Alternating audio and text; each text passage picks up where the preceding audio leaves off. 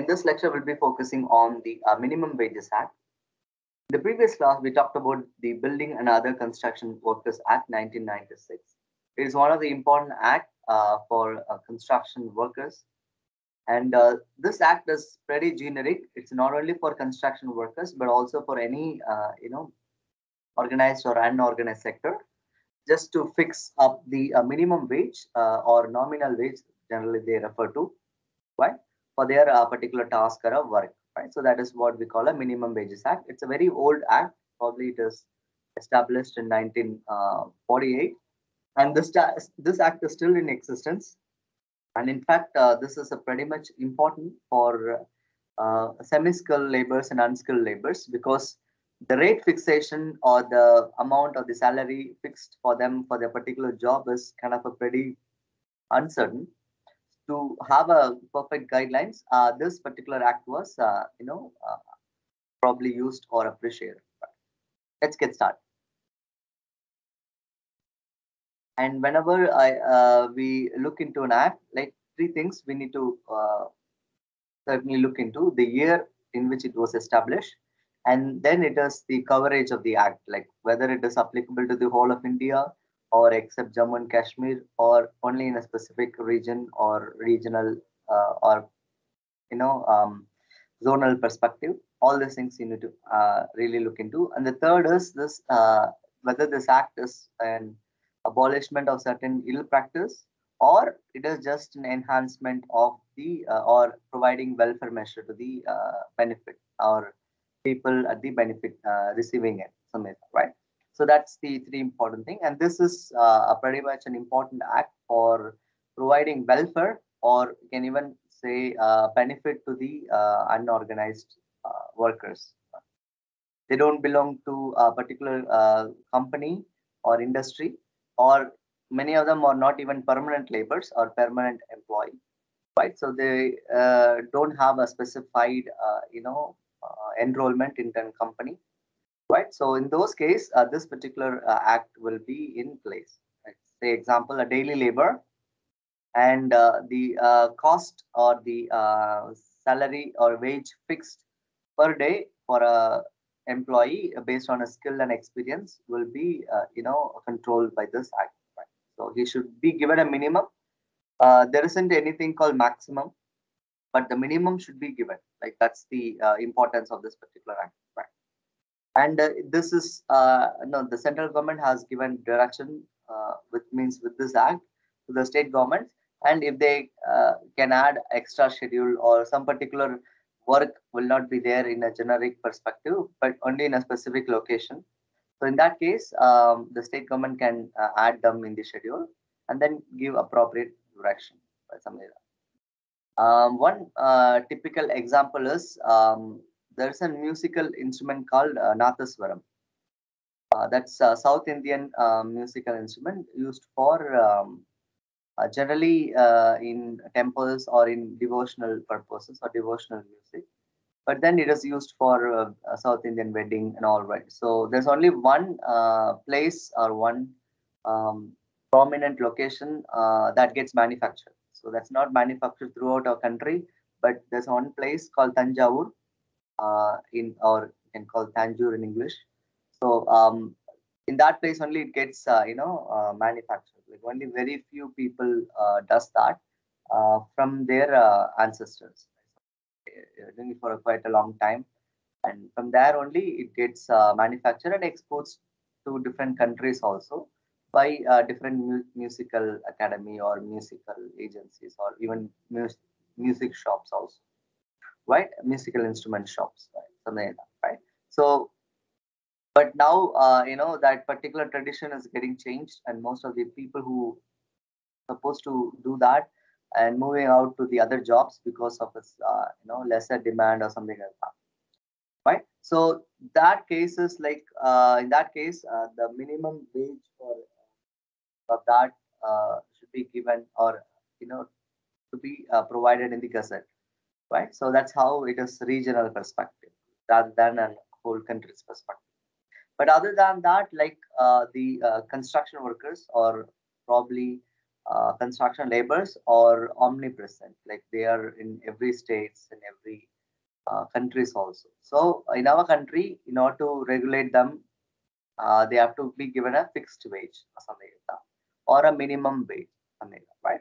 And then the minimum wage, when I talk about minimum wage, a head mason, probably in a metropolitan cities like Chennai, can receive a huge money or some or wage when compared to the head mason in a rural region.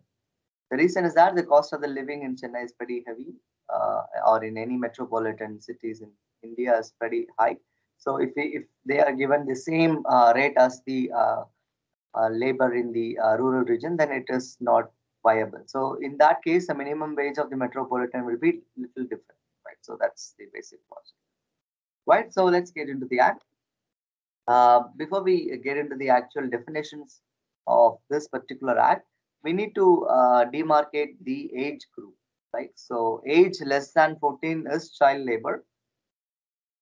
So it should be completely eradicated or completely abolished. Child labors cannot be entertained at any point, like be it 1 hour job or even 30 seconds job. Inclusive of child labor will be detrimental to not only the society but also to our country as a whole, right? So child labors are abolished, should be eradicated, right? But then who are called child is anyone who have their age less than 14, and 14 to 18 are called adolescent age, and more than 18 is called adult, right?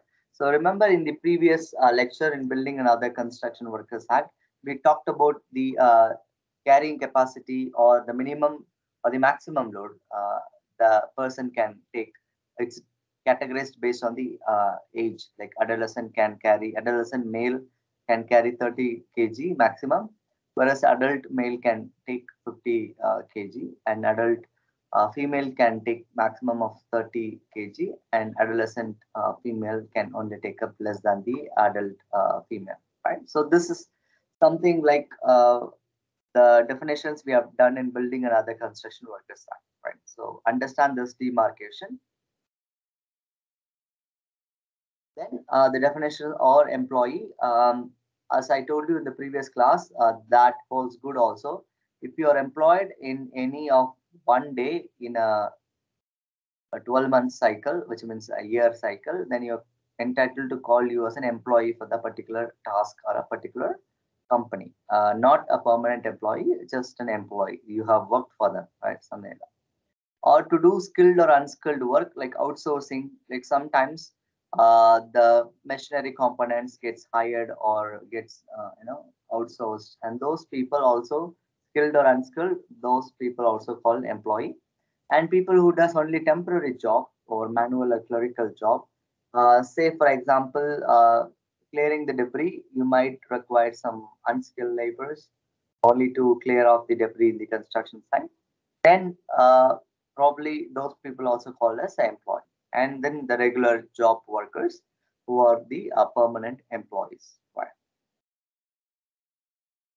Employees, anyone who gives job to the particular person or the employee. It could be individual construction of a compound wall in an apartment, or that's a society. But even an individual house, if you ask an electrician to fix up the worn out electrical wires, and that's basically the individual employer. But in a company, if you run a business, even mediocre level to a very high level, then the people who work in the organization are controlled by management, that is called employer. So all these things can be an employer. In a government scenario, the particular appropriate government, be it a state government or central government, or even the local authority like panchayat or something like that, those people also deemed to be called as the employer. And before we get into the scheduled employment, let's take a look at the another act called Payment of Wages Act, right? So in this case, we talk about, in this Minimum Wages Act, we'll be looking into the minimum wage that should be provided. In Payment of Wages Act, we will be looking into whether the employer pays the money to the employee. So that's the different thing, but you should know Payment of Wages Act also. Then scheduled employment is any employment specified. I mean, this part one is a certain type of industries and working with in agriculture, horticulture, something like that, right? So those people are called scheduled employment, which means they are like subjected to provide minimum wages. Like for example, illegal activities cannot be paid, right? So those things does not comes under the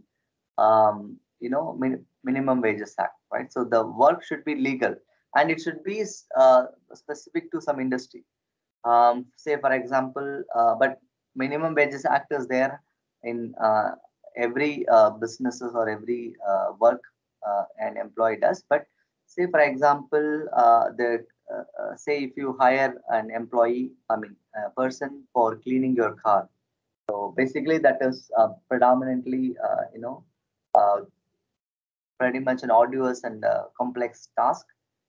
Generally, the car cleaner will generally demand, like for example, he will do that for 3 days in a week, and then charge of 500 rupees or something like that, right? So if another person quotes like 600 rupees, and I just do it for 4 days a week and 600 per month, right? So that's kind of a differential thing, but there you cannot claim for minimum wages or something like that. So it just there isn't any fixed value. So that's a individual perspective. Or sometimes when a person is really good, very skilled, even though he demands 600 rupees per month and he does only 3 days per week, then even though it's higher, you cannot demand for minimum of wages. He may not turn up to ask him to come for 500. The other guy is doing for 500 or something like that. So that's something like that's individual perspective, which will not be falls under a minimum wages act. So this is some of the examples like which are comes under minimum wages act. Plus employment in any woolen carpet making or shawl weaving establishment. Basically, it is the the textile industry kind of thing, or hand weaving or handloom industries. Then in rice mill, flour mill, or even dal mill, and then employment any tobacco, including bead making, manufacturing, something like that. Then any plantation, uh, something like a vegetation or rubber tea estate or something like that. Or employment in any oil mill. All mills specifically comes under this particular act. Then employment under any local authority and construction and maintenance of roads. This is very important for us. Then stone crushing. This is pretty much the crusher industry, and lathe machine or lathe machine manufacturing, or mica works, or just like pasting the um, stone work or any other works. Then public motor transport. This is very important. Normally, um, sometimes an acting driver, they call acting driver, they have a support mechanism in government. So whenever a person like high officials, the driver takes vacation or leave, then the acting driver comes into picture. And that is true for public transport also. So acting drivers, like they're not actually full-fledged drivers, but then they know driving and they have a license, but will be standby during emergency. Say for example, festival season. Normally in festival season, there'll be a lot of transportation. People move to their native places. So in that case, they'll have an acting driver or support mechanism. Then tannery and leather manufacturers and gypsum mines, quartz mines like bauxite mines, manganese mines, all this mineral ore mines. Then even maintenance of buildings and employment in construction and maintenance of railways. Then China clay is pretty much a metakaolin. Then kyanite and copper mines. So all those mines is also considered. But then like there are some act like Mines Act 1952, which we have seen in the previous case also. Factories Act 1948 and Mines Act 1952. So those also will be a crucial part for people working in mine industries and something like that. All this in like stone mines, then asbestos, then fire clay, chromite mines, and so on. And these are the other mines like silica mines, graphite mines, and so on, right? And then part two is about agriculture, cultivation, and India is an agrarian country, right? So our prime, job were like agriculture. Like most of the people perform agriculture. If there's no agriculture, it will be a huge upset for our country, but also for the livelihood. The reason is that our population is very high, and the if the agriculture is pretty much lesser, then shortage of food occurs or some other ill effects happens. So agriculture is predominantly considered to be a very important task. But then horticulture, even like plants, growing plants, vegetations, and so on, right? So all those things like anything related to the farm operations and something like that, that will be a crucial part, and that will be part number two. And here we come to a very important thing called definition of wages. What do you call a wage or a salary, right? So wages, uh, expressed or implied monetary payment in terms of contract of an employment and includes house rent allowance. So this is very important.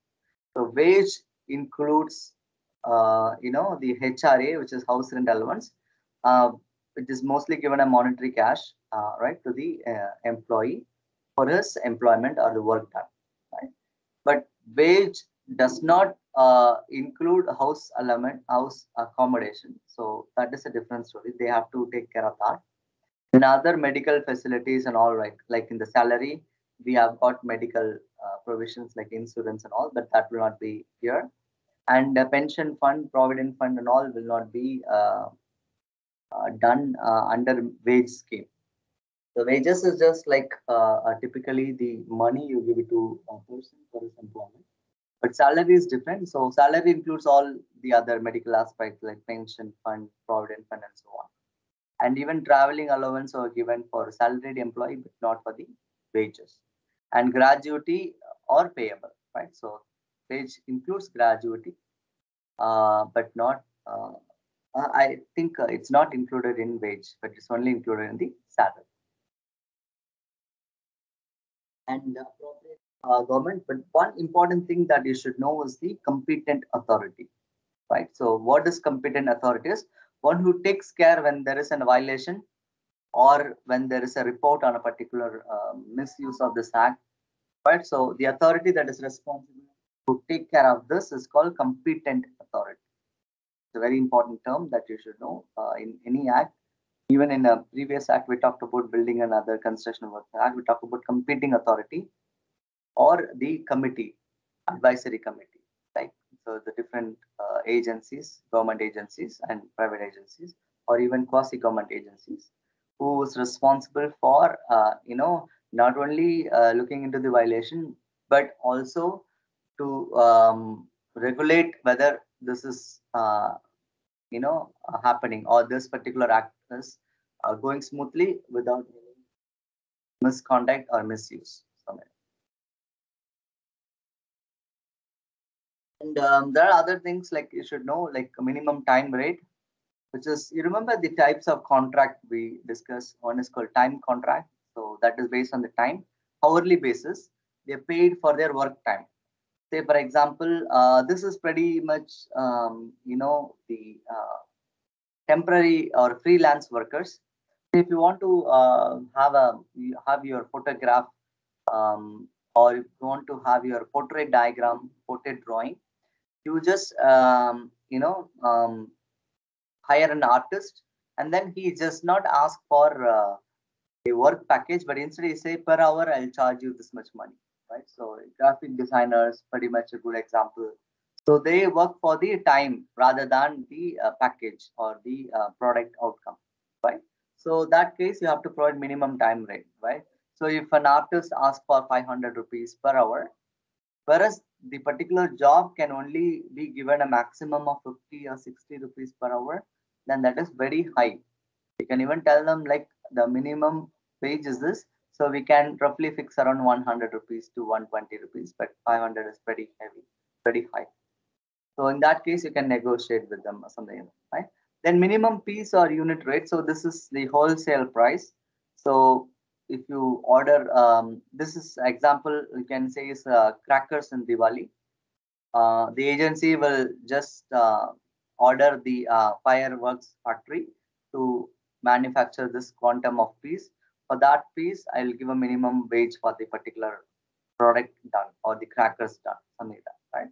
Then guaranteed time, right? This is just piece work, but also I've got a guaranteed wage. Like it's not only on piece, but also for the time it is based on, right? So that's, say for example, if one hour, if they could make some 50 crackers in a minimum piece, we will be looking into 100 crackers is minimum, so we pay that.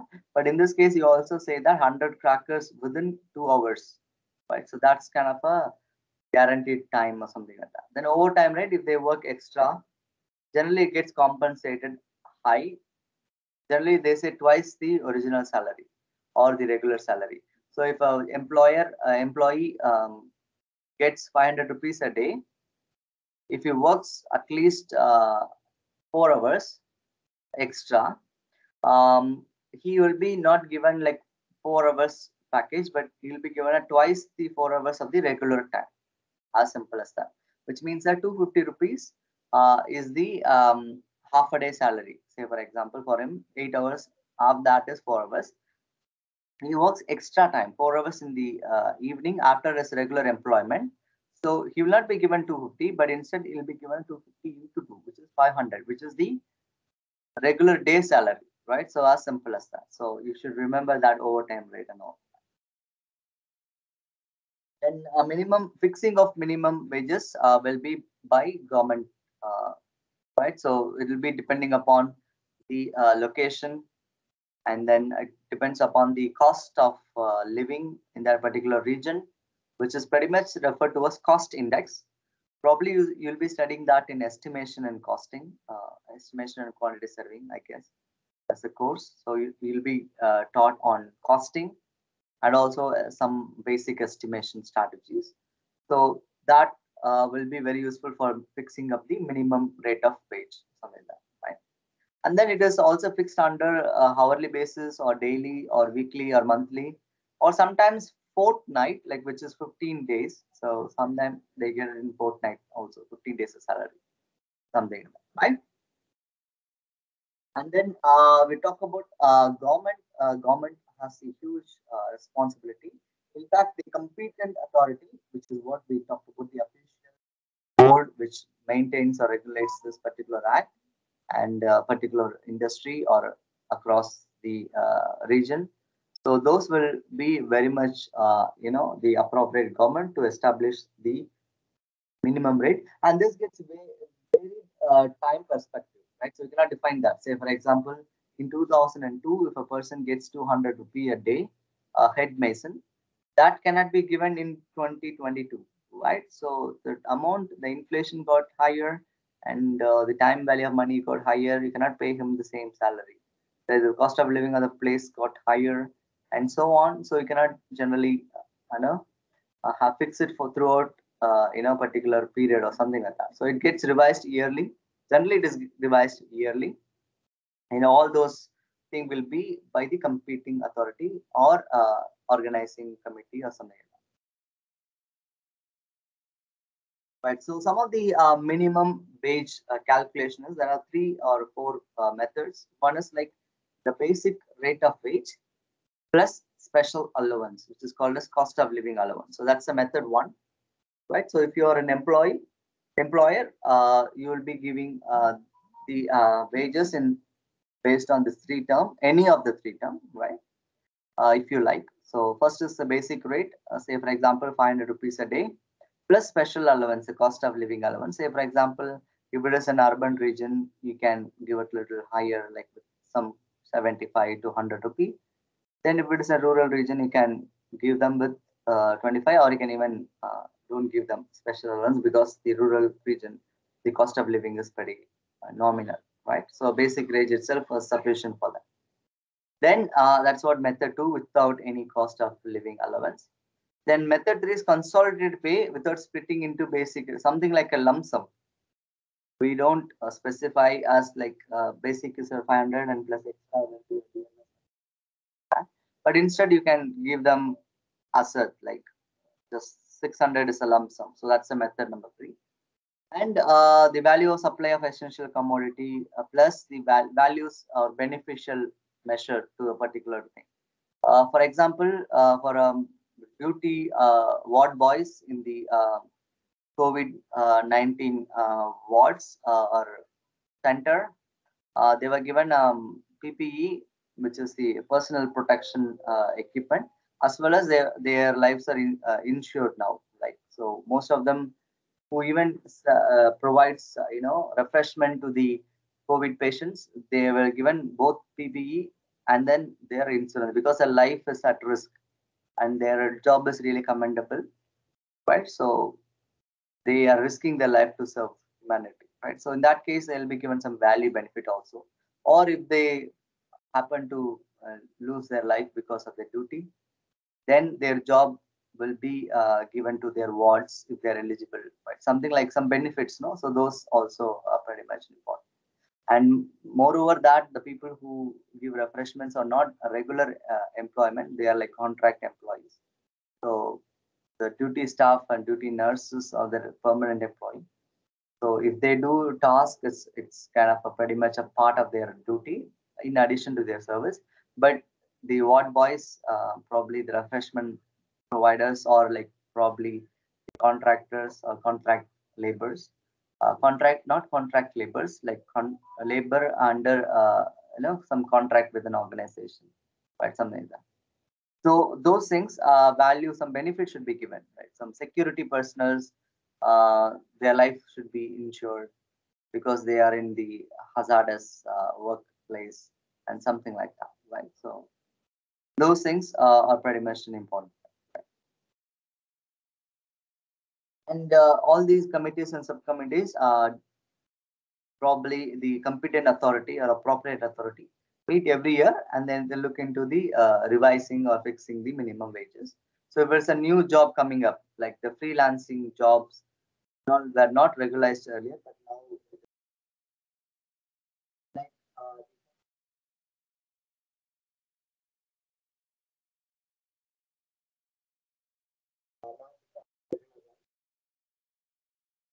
new jobs uh, minimum wage, whereas the existing jobs they'll be revising the minimum wage.